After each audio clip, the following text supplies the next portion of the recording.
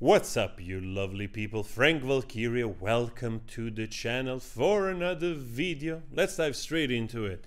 Many of you brought to my attention the channel of this person here, Chateau Bunny, also known as Cocaine Cross. Seems to be a mouthpiece for Amber H, a very virulent one, I must say, for the nature of the post that I'm seeing here. So, you sent me this screenshot of this post that it's not there anymore. Was posted the 17th of November 2022, and I have to say it's awful. It's absolutely awful. Before we dive into it, I want to say this type of people, they're gaslighting you. They're gaslighting us with lies and manipulation.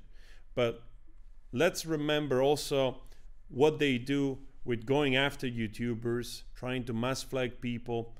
And I have to make this example of that umbrella guy that it's accused by those people all the time to arrest Amber H because he's making content about the trial, about JD, about Amber H news. And I have to say, I see many, if not all of his videos. I never heard him talk the way that this person is talking about JD. So look at this, their Twitter. If the app goes down, I have one final tweet. Johnny Depp, you are a hideous predator who should have ended in the womb. Your own mother didn't love you, and you've spent your life poisoning your mind and body with drugs and alcohol to numb the pain of being a painful, mediocre, white mutant who relied on his looks to get ahead. Oh my God. I mean, this last part, actually, you can just swap the name and say Amber H, you know, using your looks to get ahead in life. And now that you're over the peak as a 30-plus-year-old woman, I would say, I have to admit, from just an observational point of view, that if somebody really has that type of issue here, it most likely it's actually AH. Johnny Depp, as a 15-year-old man, is doing still pretty well.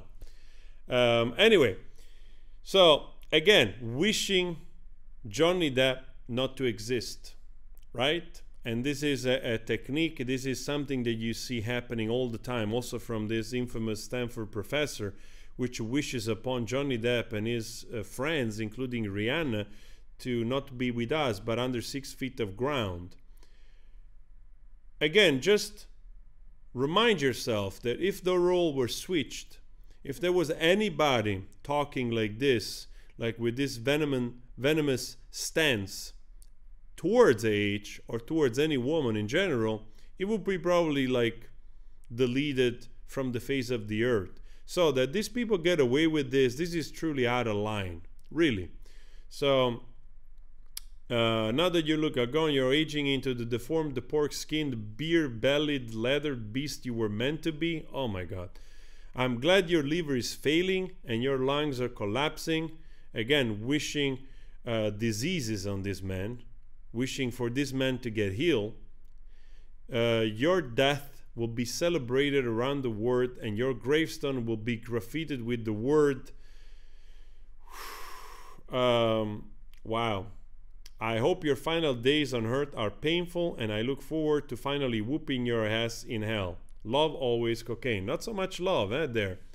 So going back to the account of this person, I'm really surprised this person is still here, really.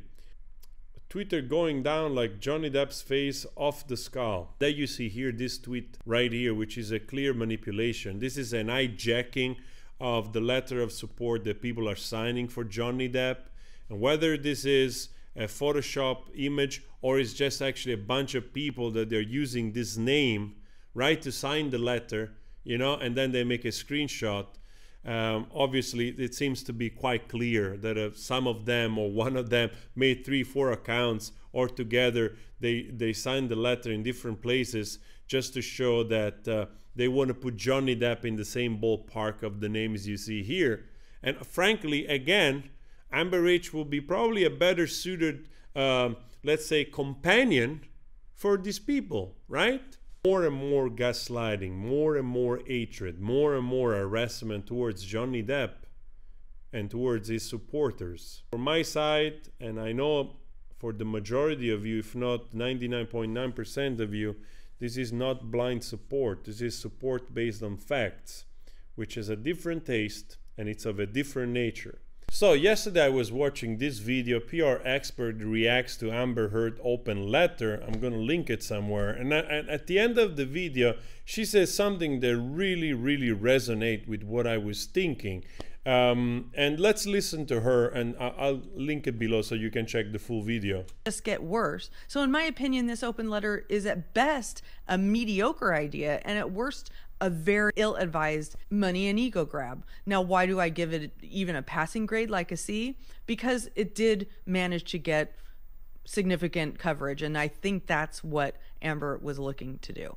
Now, I know I'm pretty critical of this, and a lot of that is because we have Amber fatigue. And honestly, from a human behavior perspective, she's doing to us what she did to Johnny many times. Right before our eyes and all of those videos and audios, she forced herself and her needs on him, and now she's doing it to us. Thank you.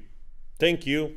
Thank you. I have to say, this is really like the bulb went on, you know, because then you start to think like, wow, this person, together with her entourage of little support, she's literally abusing us, pushing herself onto us constantly with the gaslighting, like the same way that she did on Johnny Depp, and with the lies and the manipulation.